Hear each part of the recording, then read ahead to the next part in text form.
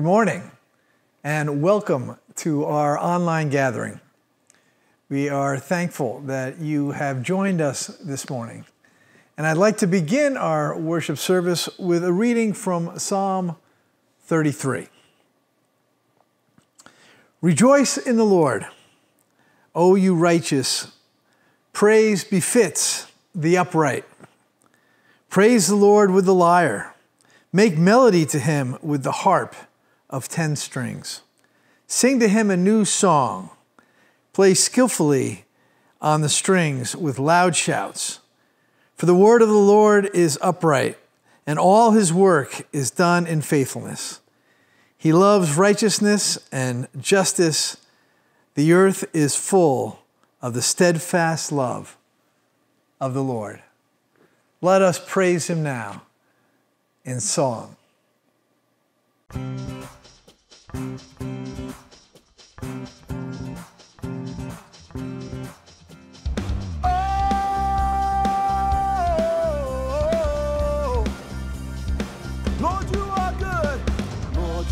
Good and your mercy enduring forever.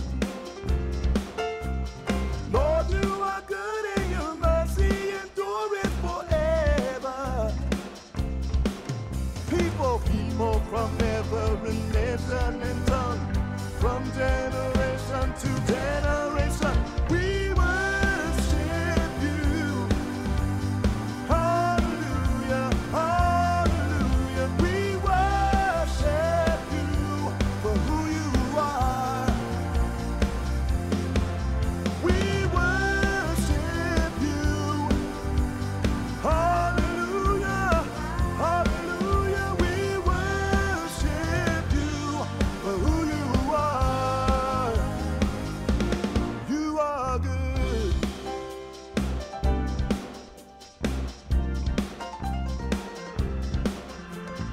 Lord, you are good and your mercy enduring forever. People from every nation and tongue, from generation to generation, we worship you. Hallelujah, hallelujah. We worship you for who you are. We worship you. Hallelujah, hallelujah. We worship you for who you are. You are good. You are so good. Yes, you are good. Yeah.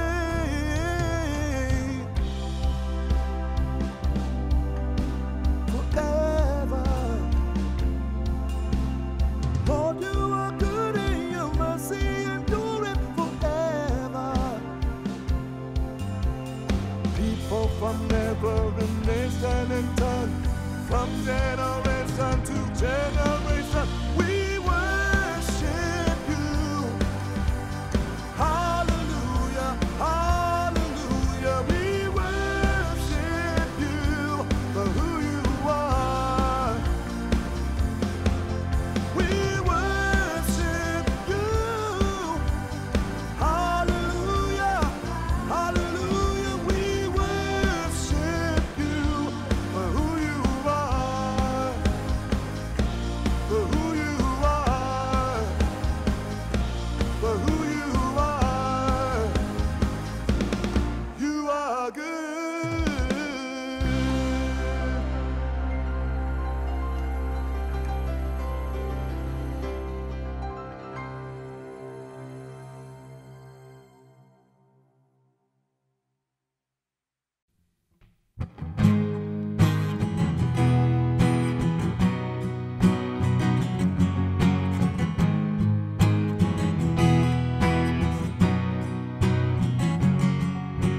Higher than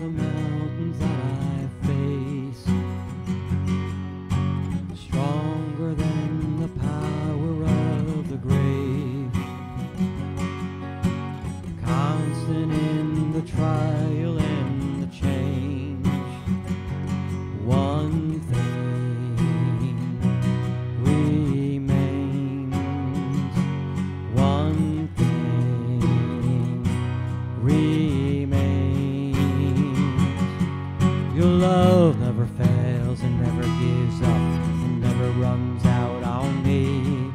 Your love never fails and never gives up and never runs out on me. Your love never fails and never gives up and never runs out on me. Your love.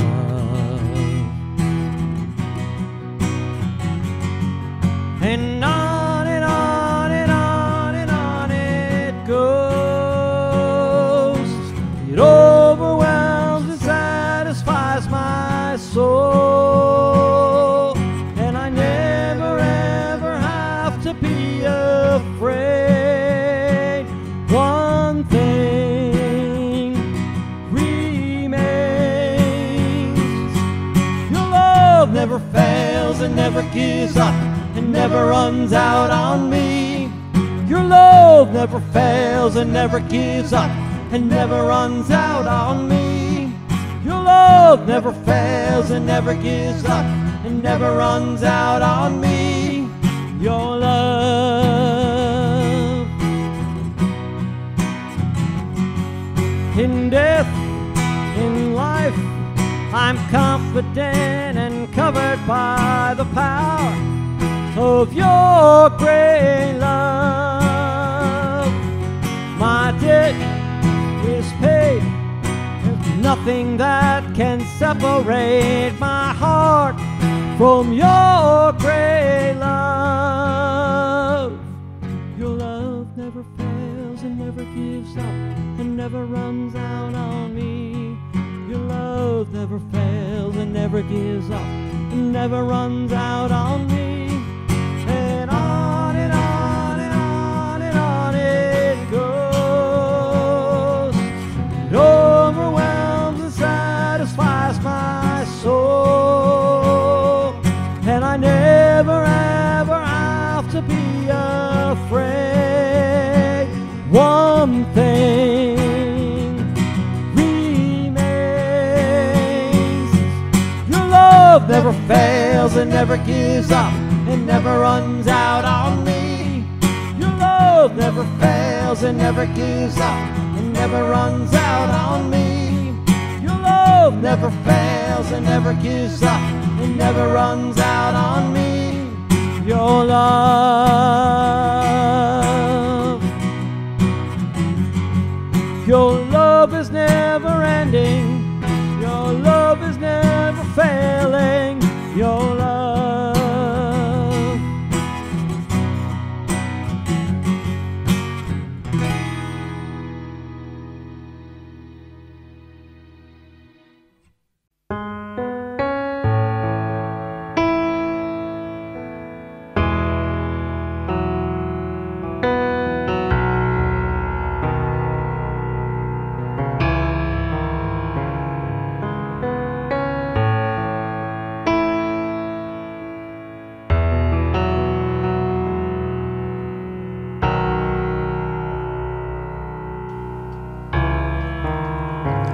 You are here, moving in our midst.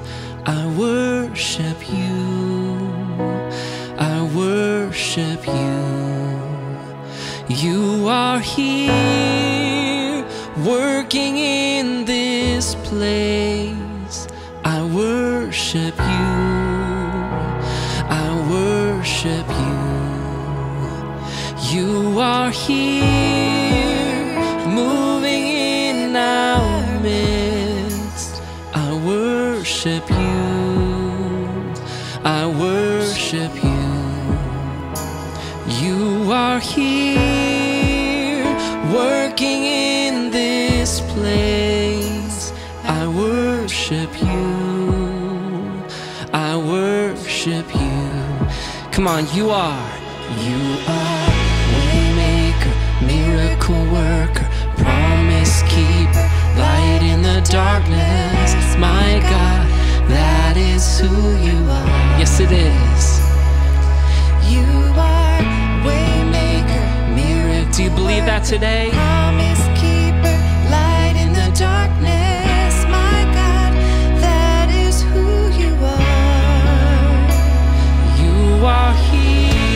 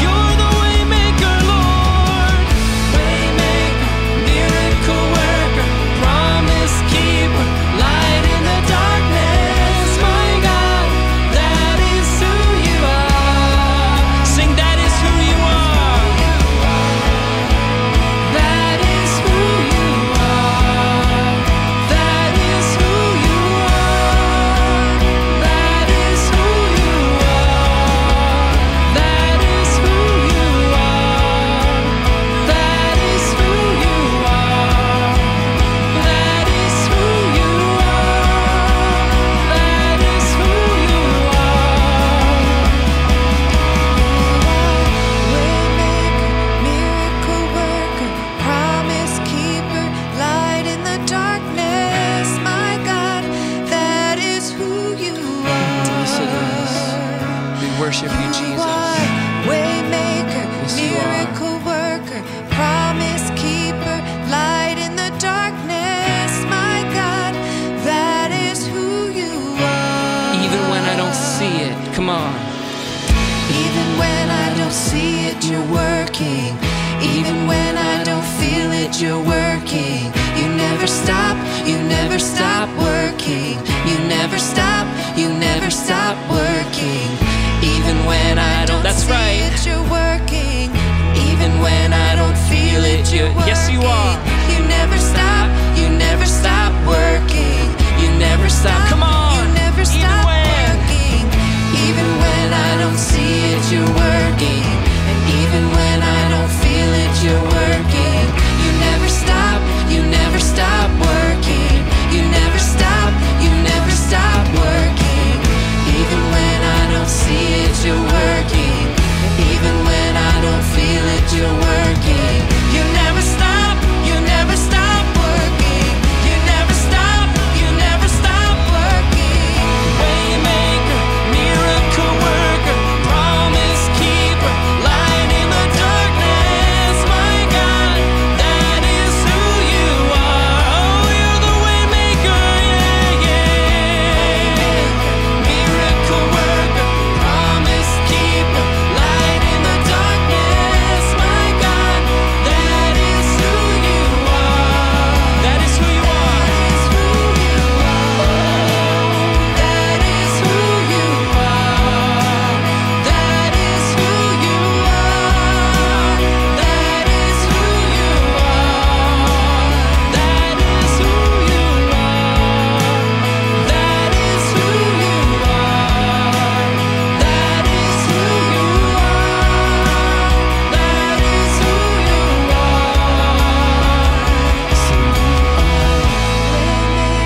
Miracle worker, promise keeper, light in the darkness. My God, that is who you are.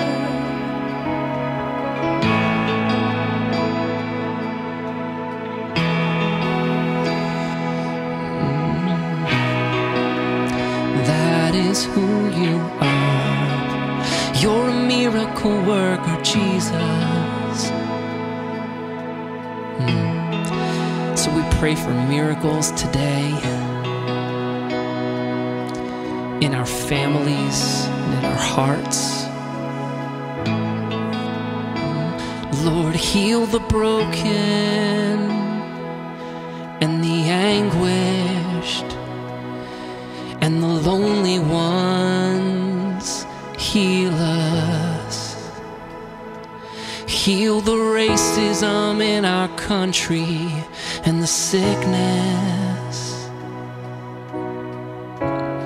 It all has to bow to your name, Jesus.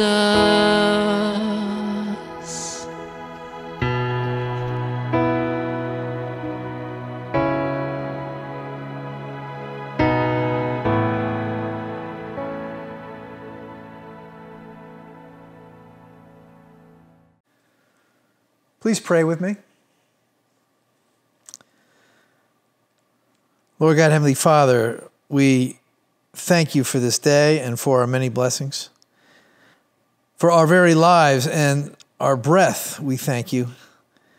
We've come this morning to worship you and praise your name. Thank you for who you are, for your sovereignty, your might, and your holiness, and for your great love, mercy, forgiveness, and justice. Help us, Lord, by the power of your Holy Spirit, to be examples of these things.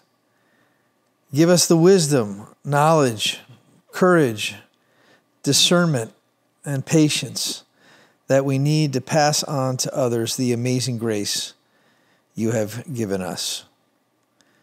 May our words be words that honor you. May our actions be actions that glorify you. May our lives bring you glory and build your kingdom. Please forgive us, Lord, when this is not so. We pray, Lord, for those who need healing and are suffering at this time.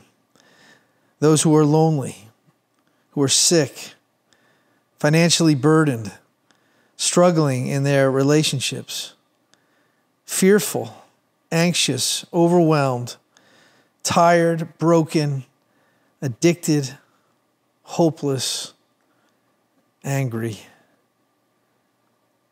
Draw them to yourself, Lord, that they may have your peace, comfort, healing, and forgiveness. And may their chains of addiction and sin be broken. Now, Lord, prepare our hearts and minds that we may praise your name and hear your word this morning through Pastor Jared, and that we may apply your word to our lives so that our lives may bring you glory. And it is in Jesus' name we pray. Amen. You are created to be part of the glory of God. You can bring glory to God. Isn't that wild? If you're part of his church, then Jesus has prayed for you. Jesus went to the Father in his darkest hour and prayed for the good of his people. Your good. Do you ever think about that? That's what we're going to tackle this morning. We're going to be in John chapter 17. And in John 17, Jesus is concluding his final teaching to his followers before he's to be crucified. And that's in John 14-16. This is a beautiful, rich passage, and it's worth dwelling on and discussing. We learn much about Jesus. We learn a lot about the Father, the Spirit, and ourselves. And this is this powerful teaching for the church. And then after that, in John 17, he concludes his teaching and he prays to the Father. John 17 is this prayer. And in this prayer, we see and we hear how Jesus prays for the church, how he prays for his followers. So if you're a follower of Jesus, then this is what he prays for you. And it's beautiful. He loves his people. They're on his mind. And if you aren't sure what you believe or you're wrestling with believing in Jesus, I hope what I'm going to share today is helpful for you too, because Jesus is such good news. And we're going to see that in this prayer that Jesus believes that we are able to be part of the glory of God. And that is good. It's good and it's powerful, and I love it. As I look at this prayer, I find more about my purpose and the meaning of my life. So I hope that wherever you are in faith, that you might find that too. And Jesus in this passage will pray for many things for his people in this prayer. He actually prays for 6 things. And today we're going to look at one specific thing he prays for in the first 5 verses. So I'll read John 17, 1-5, and then we'll discuss the first petition or the first thing he asks for. Before I dive in, consider as I read that we are getting a look at God's very self in community and conversation. God the Son is speaking to God the Father about us, and we get to listen in. This is sacred space. Imagine if you were a child and you overheard your parents talking about you. Perhaps you're nervous, they're saying something bad, right? They're whispering. But then you overhear that they're speaking about how much they love you and want good things for you. You hear them speaking about you as an essential, important part of the family. How wonderful would that be for you? Well, in John 17, we're getting 1 billion times that in this prayer of Jesus to the Father. So let me read. This is John 17, 1-5. After Jesus had spoken these words, he looked up to heaven and said, "Father, the hour has come. Glorify your Son so that the Son may glorify you, since you have given him authority over all people to give eternal life to all whom you have given him. And this is eternal life, that they may know you, the only true God, and Jesus Christ, whom you have sent. I glorified you on earth by finishing the work that you gave me to do. So now, Father, glorify me in your own presence, with the glory that I had in your presence before the world existed."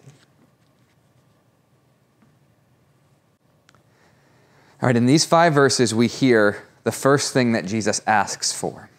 Here's the first petition or ask. Jesus prays for glory for the Son and the Father. At the beginning of this section, he says, Father, glorify your Son so that the Son may glorify you.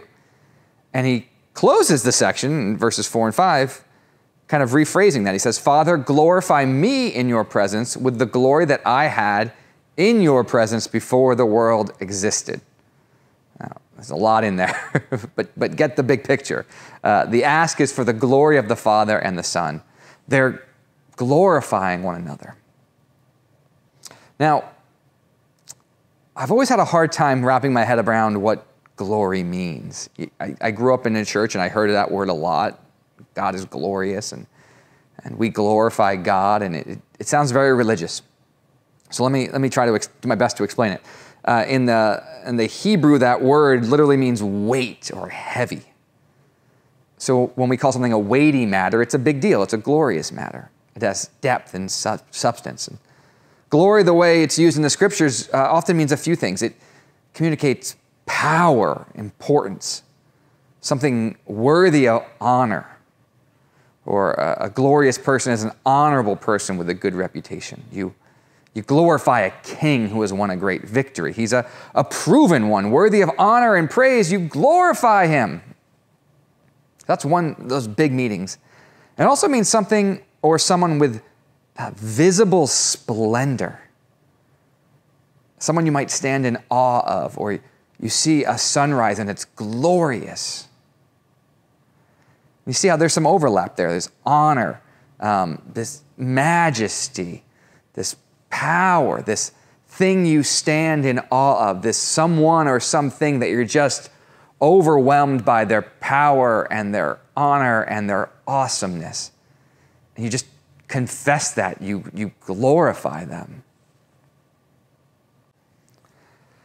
God the Father and God the Son have a relationship where they bring glory to each other.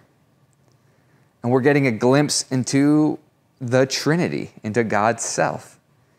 Jesus has had glory in the presence of the Father before the world existed, and now the time has come for glory to occur again. Okay, if you're still with me, how does all of this glory happen? Well, they are actively doing things that make glory happen. They're taking action that brings glory to each other. Jesus is going to do something to bring glory to God. Now, how does all that happen? How is that glory worked out? Well, guess what? It involves us. It involves you. If you're a follower of Jesus, it involves the church of Jesus. Now stop, pause, know this. It's what I said in the beginning. You are made to be part of the glory of God. You, in your life, in your church community, with your family, you're an image bearer you're a created one, an image bearer made to participate in the glory of God and reflect God's glory back to him. You can bring glory to God. And Jesus explains how this is worked out as he prays for the church, or as he prays for you, prays for us. Look at verse 2. He says this in verse 2. Since you have given him authority over all people to give eternal life to all whom you have given him. So Jesus is given authority. The Son is given authority over people to make eternal life a reality in those who have been given. And in verse 3 he says, and this is eternal life, that they may know you, the only true God, and Jesus Christ whom you have sent. And then in verse 4, Jesus is saying, I glorified you, the Father, on earth by finishing the work you gave me to do. So Jesus is saying, this is eternal life, to know God in Christ. And when we know him, this prayer is answered. When we know him deeply, it brings glory to God. When we know him, it means that Jesus' work has been accomplished and great glory is won for God. When we know him, God is glorified. How does that work? Well, when we know him, it means that God and Christ have been faithful, that God the Father and Christ have been faithful. Look at verse 4. Jesus says, I glorified you on earth by finishing the work that you gave me to do. Jesus finishes the work given to him. When we deeply know God and Christ, it declares that Jesus has done the work. It brings glory to God.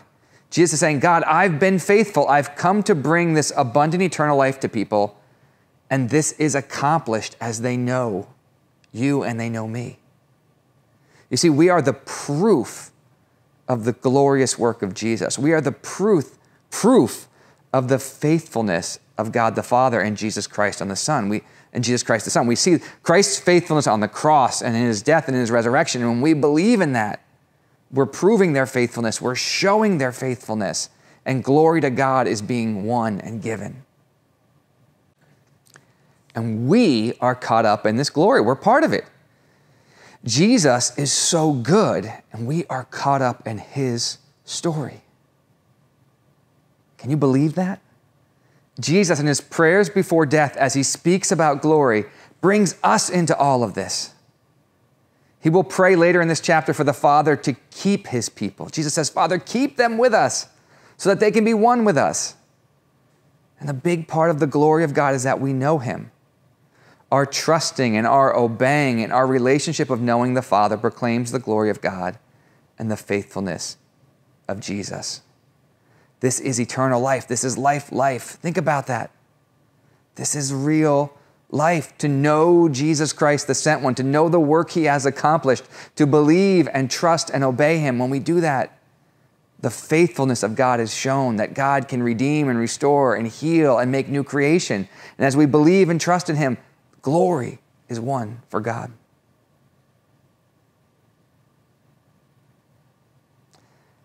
When we do not do that, there's a big problem.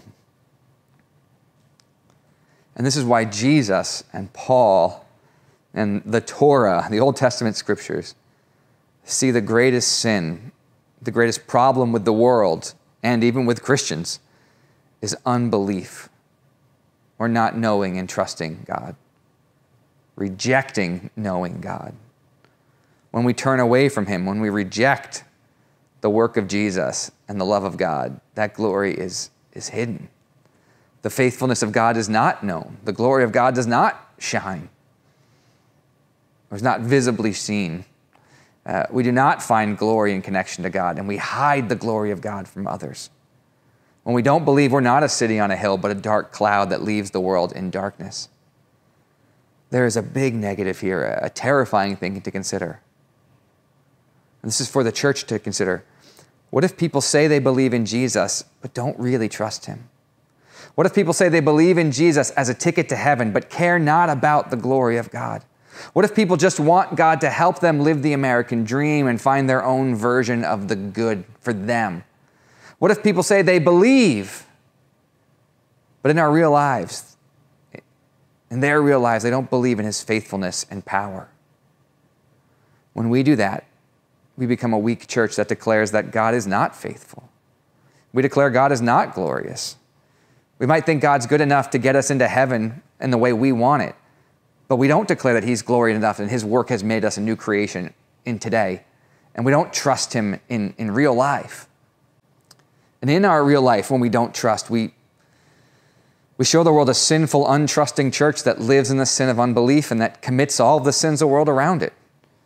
And when we do that, we declare that God is not a faithful one. We declare that Jesus' work is not sufficient for us, that he's not glorious enough for us to be a part of his glory. And we seek our own glory. We continue to seek our own glory. We worship ourselves and created things rather than the Creator. We shouldn't do that. But when we know him, when we trust him by committing to having him as central to our lives, as Lord, when we trust him enough, when we actually believe he is faithful and worthy enough to be our Lord and Savior in our everyday life, when we do that, the glory shines. When we really trust him and get to work in the power of his Spirit, when we reject sin, when we reject injustices, when we reject our former ways and the ways that captivate this world, when we do that, that's when we shine the glory of God. When we really trust him in the day-to-day and recenter around him, that's when we bring him glory. That's when we correctly honor him. When we get united into that, then we live as a city on a hill. Then we shine the glory of God back to him, and we shine the light of Christ into the world. Know him. Trust him. In your heart, do you know him? He loves this world so much that Jesus is sent into it, that all who believe, that really trust him, would not perish, but have eternal life. And God is not glorified when you perish, but when you know him. Rework your heart towards knowing Jesus and the Father. Romans 10, 9-13, as Paul's talking to the church in Rome, he says this, if you confess with your lips that Jesus is Lord and believe in your heart that God raised him from the dead, you will be saved. For one believes with the heart and so is justified. One confesses with the mouth and so is saved. And the scripture says, no one who believes in him will be put to shame. For there's no distinction between Jew and Greek. The same Lord is Lord of all and is generous to all who call on him. For everyone who calls on the name of the Lord shall be saved. Now, Paul isn't saying just say one prayer and you're good forever and it doesn't matter how you live. He's saying trust him with your heart. Proclaim him with your lips. A little later, Paul says in that same letter, therefore, in light of the great mercy of God, renew your mind around Jesus and offer your body as a living sacrifice. We are to know him with our heart. We're to proclaim him with our mouth and body and have a renewed mind. Have it all reworked and all recentered around him. When we do that, we find our true selves. We become grateful people, knowing that on the cross, Jesus was the faithful, righteous one that redeems, restores, renews, recreates, and reconciles us so that we might live again as creatures in communion with the Father and the Son, so that we might again bring glory to God. When God made us, he made us to bring him glory and to be in his glory. It's what we're made for. Here are two next steps to consider. What if we did this? What might happen? Dwell on this. Consider this. Dwell on the words of Jesus. Engage your heart and mind around learning more about Jesus. Jesus wants us to know him with our heart, and he wants to renew our minds. That happens as we dwell in him. Learn from him by meditating on his words and in prayer. Do that on your own. Do that in community. Then with your body, with those words, with those hands and feet, know that you can bring glory to God by your Christ-like words and actions. And that you can do dishonor to God when you don't do and you don't do his work and his actions. As you meditate on Christ, though, ask God to show you how to live more Christ-like in the words that come from your mouth and in the actions you take. Paul tells one of the other churches, the church in Colossae, to do everything in the name of the Lord Jesus. One last thing.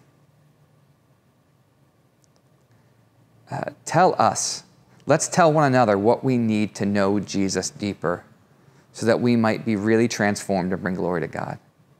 Jesus prays for us together as a community. He prays for his tight-knit little group of people. And he says, he prays for them, right? We're to confess Christ in word and deed, in heart, mind, and body. Together we're the body of Christ. We're made to be part of glory. Let's do this together for the glory of God, for our own sake, and for the world. So tell us, let's be people that share with each other how we can really figure out how to do that in this season of life. It doesn't happen by once a week online or in person. The glory of God doesn't shine to the ends of the earth by some Christians getting together once in a while. That's part of it. We should be joining together for corporate worship, and that's awesome. But the glory really shines as we're caught up in Christ in all of life, heart, mind, body, soul, as we trust him there. And that's hard. So let's spur one another to good deeds and help each other. Let's help each other figure that out. I'm going to close by just praying a blessing for you. God bless you all Go forth in the ways of Jesus Christ and bring glory to him and his Father by the power of the Holy Spirit given to you. And by the Spirit of God, let's do that together and help one another do that. Amen. For thou, O Lord, art high above all the earth. Thou art exalted far above all gods. For thou, O Lord,